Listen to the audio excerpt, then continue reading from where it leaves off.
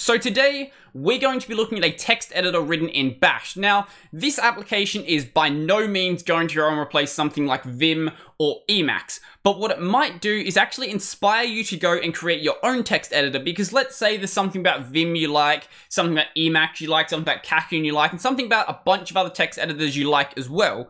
But there's nothing that actually does all of those things in one complete package. Well, in a situation like that, what you're basically gonna have to do is go and make something yourself. And as you'll see from this video, creating a basic modal text editor can be done in just 230 lines of Bash script. Now, obviously, you can go way less than that if you want way less features, but this application itself is just 230 lines, so let's actually go and have a look at Bed. Now, looking at it like this, it kind of looks very similar to something like Vi. There's a little bit more going on. You have this bar up the top and this bar down the bottom, but it basically looks like Vi. But outside of a few reused key bindings, that's pretty much where the similarities end. Now, for this video, what I'm going to be doing is going through most of the features of this text editor and then saying things that could be done to actually improve upon these features. So, in its current state, it's entirely usable as a text editor. So I can go and use it about as well as something like Notepad, if you could imagine Notepad as a modal text editor. There's no reason why you can't use this, but there is a lot that can be done to really improve this. So to actually go into insert mode, what you have to do is press I.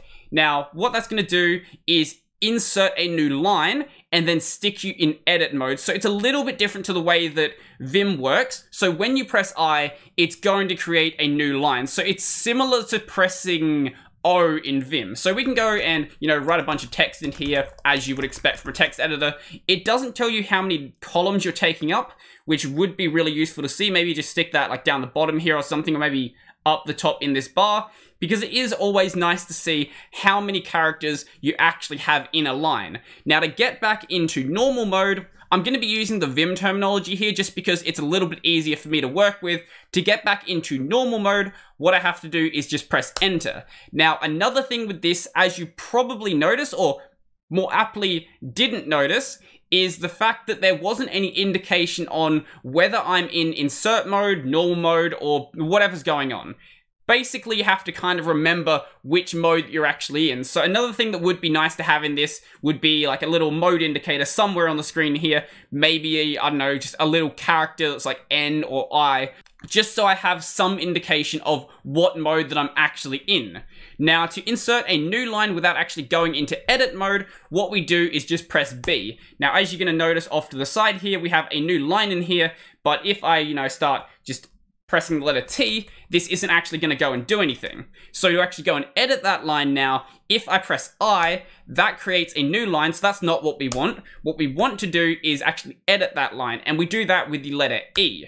Now, another thing with this is you can probably tell that there isn't a visible cursor. Now, this isn't a problem with Alacrity, this is actually just a problem with this application in general. It doesn't actually show you where your cursor is. So if I just, start typing in EuroXVT, we have the exact same problem. It doesn't actually indicate where my cursor is right now, which is a little bit annoying to have. I would actually like to see exactly where my cursor is, because you actually can move it to different points in the line. Right now, I'm pressing my arrow keys, and if I start typing from this point, as you see, basically it does let me edit at different points in the line, but I don't really have any indication of where I'm actually going to be editing at.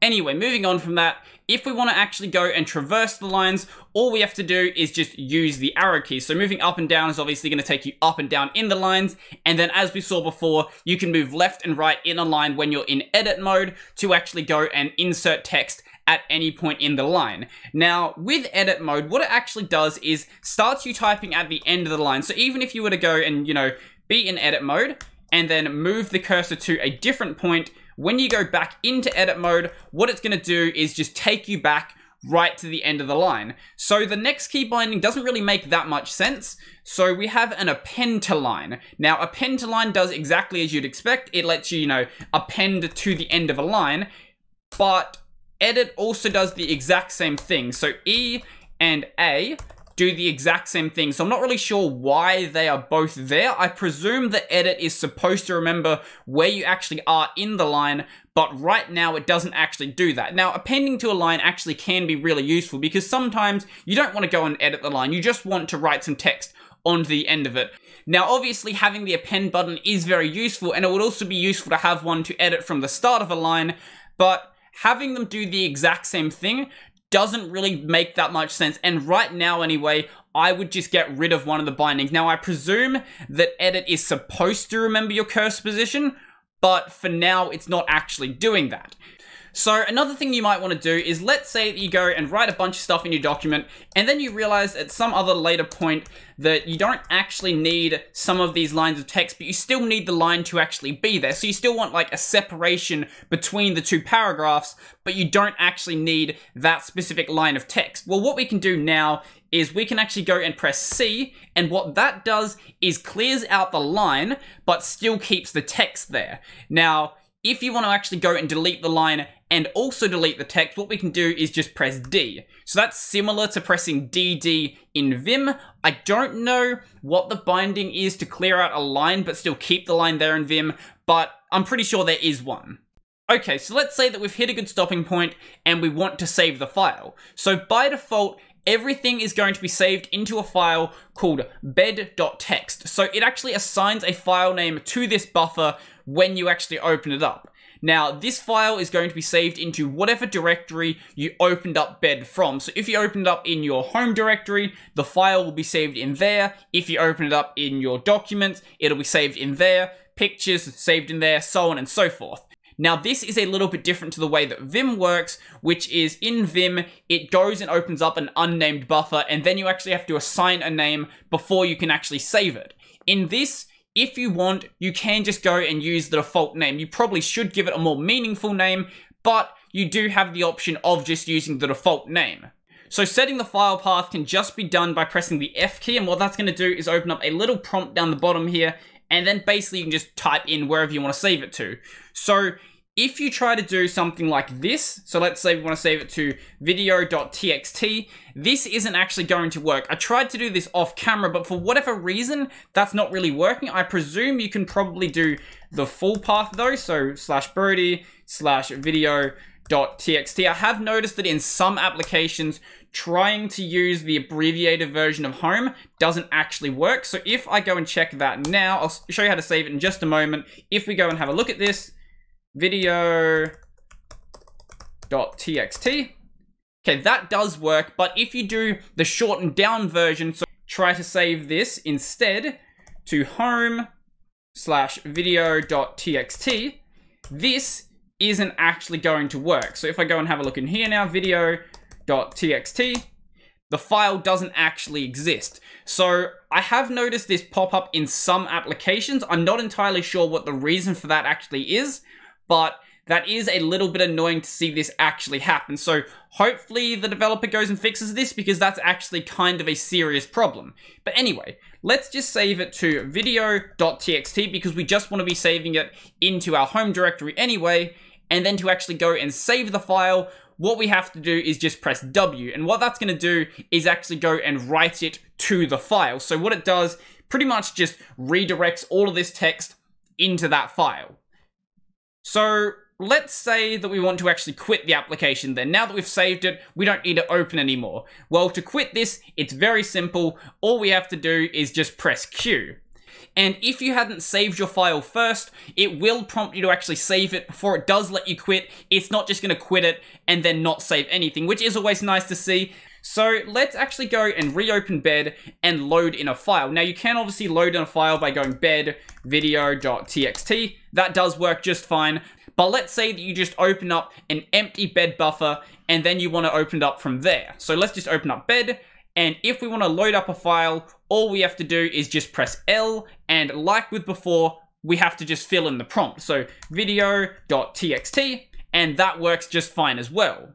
Now, obviously, this is by no means an amazing text editor. In fact, it's full of bugs and it's severely lacking in features, but it was also only made 2 weeks ago. So think of what you can do in 3 weeks, a month, 2 months, 6 months, a year, 2 years. think of what you can do if you actually spend a lot of time working on your own perfect text editor. Obviously, this isn't going to be something that most people want to do, but if you do have the programming talent and you actually do have the interest in going and making a perfect tool for yourself, there is no reason why you can't actually go and do that. Now, I'm personally happy with Vim. There's a few things about Vim that I would like to change, but a lot of those things can be changed from within Vim. But if you have some other weird use case where you actually do have something you want to do that can't actually be done with any of the traditional text editors, maybe going and making something for yourself actually would be a really good idea. And this is one of the things that I love about programming. If there's a tool that you want that does not exist, there is absolutely no reason why you can't go and make that for yourself. Now, I don't know how well this is written, but it might be a relatively okay starting point if you actually want to go and build something for yourself. Now, as I said earlier, I wouldn't recommend building it in Bash, but I guess you can if you really want to. One of the good things about this, though, is it is, I guess, fairly self-documenting. All of the functions are fairly well named. So we have the cursor function, which I guess is for moving the cursor and not actually showing the cursor. That would be nice to see, but we have other things like file read, file set, file write, line up, line down. They're all pretty straightforward what the functions actually do. So if you do want to go and write it in Bash, maybe checking out these functions and, seeing how they work might be a good starting place to work from. So I think that is going to be pretty much everything for me, but before I go, I would like to thank my supporters. So a special thank you to Joachim, Corbinian, Craig, Nathan, Andrew, Montazar, Joseph, Peter D. Road, Tony Donald, John, Mikhail Spagin, Thais, and Zilva. If you want to go and support my work, there'll be some links down below. If you want to go and watch my podcast, where it's just rambling nonsense all of the time, that is Tech of It's here, available on Library, YouTube, and some other platforms as well. But you probably also want to know about the audio version, and that is available everywhere you can listen to audio podcasts. And this channel as well is also available on Library, BitChute, and a bunch of other platforms as well. And remember to go smash the like button and leave me a comment down below. And remember to subscribe and ding the little bell icon down below as well. So I think that is pretty much everything for me, and I'm out.